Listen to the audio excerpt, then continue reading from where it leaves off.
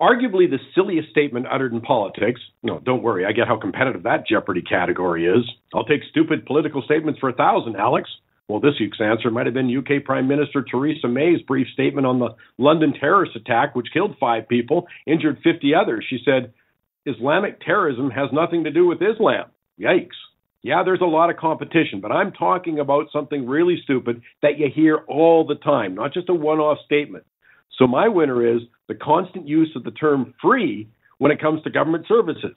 So when Canadian legend Alex Trebek says stupid political statements for $228 billion, we should respond, free healthcare, Alex, because that's how much it's estimated we'll spend this year on so-called free healthcare.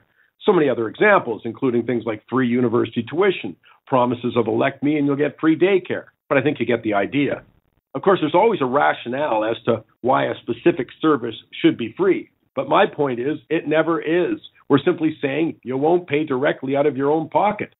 I'm amazed at how often I do hear that phrase, free Canadian healthcare, given that on average, healthcare represents about 40% of all provincial spending, and it's growing. If that's free, we can't afford much more because the increases in spending for free healthcare are growing by over double, even triple the rate of economic growth.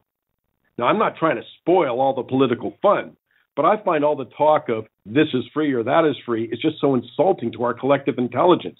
Why don't we just say what it is? Elect me, and I'll make someone else pay for what you want.